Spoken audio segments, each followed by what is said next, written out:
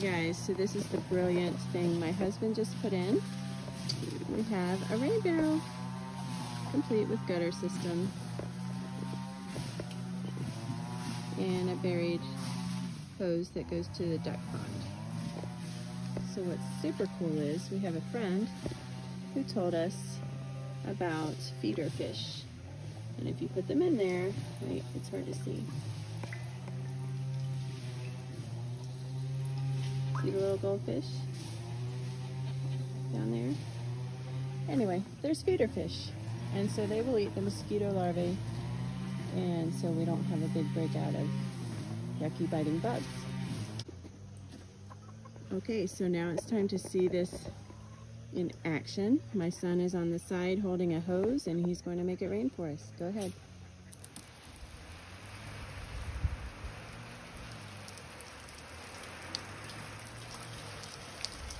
I love it. Look at that.